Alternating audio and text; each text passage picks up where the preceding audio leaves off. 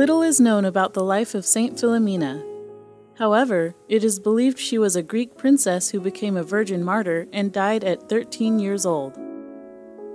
Remains of a young lady were discovered in May 1802 at the catacombs of Priscilla on the Via Salaria Nova with 3 tiles reading "Peace be to you, Philomena." All that is known about Saint Philomena's life comes from a Neapolitan nun's vision.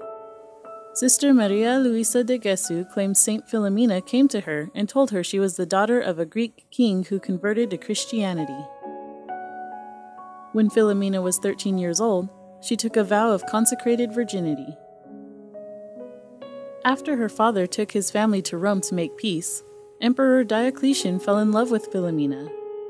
When she refused to marry him, she was subjected to torture. Saint Philomena was scourged, drowned with an anchor attached to her, and shot with arrows. Each time she was attacked, angels took to her side and healed her through prayer. Finally, the emperor had Philomena decapitated. According to the story, her death came on a Friday at 3 in the afternoon, the same as Jesus. 2 anchors, 3 arrows, a palm symbol of martyrdom, and a flower were found on the tiles in her tomb, interpreted as symbols of her martyrdom. The nun's account states Philomena was born on January 10th and killed on August 10th. Devotion for Philomena began to spread once her bones were exhumed and miracles began to occur.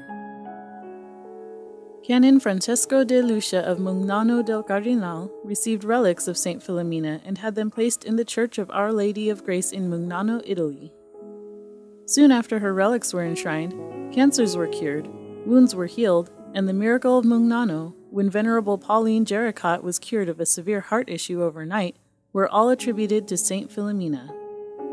Other saints began to venerate Philomena and attributing miracles in their lives to the young martyr, including Saint Jean-Baptiste Marie Vianney and Saint Peter Louis Marie Chanel. Although controversy sometimes surrounds the truth behind Saint Philomena's life and sainthood, many believers all around the world continue to see her as a miraculous saint, canonized in 1837.